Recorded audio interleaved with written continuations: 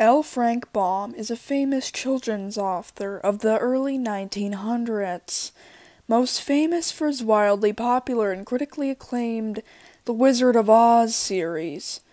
Baum is widely respected for his great sense of imagination and his understanding of morality.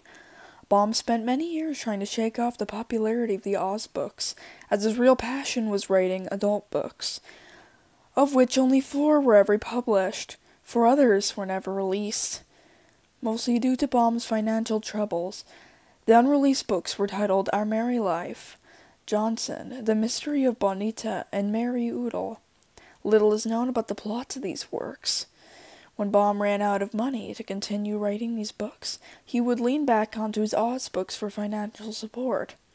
Publishing companies would often reject these works, choosing to continue making and produce Oz books instead. The 4 unpublished books remained unknown until Baum biographers discovered file folders and paperwork for the novels, but the actual manuscripts were missing. It is unknown what happened to the novels, and it remains one of the great literary mysteries to this day. One common theory originated by Baum's son is that Baum's wife may have destroyed the novels in a fire, though no definitive proof has ever come out.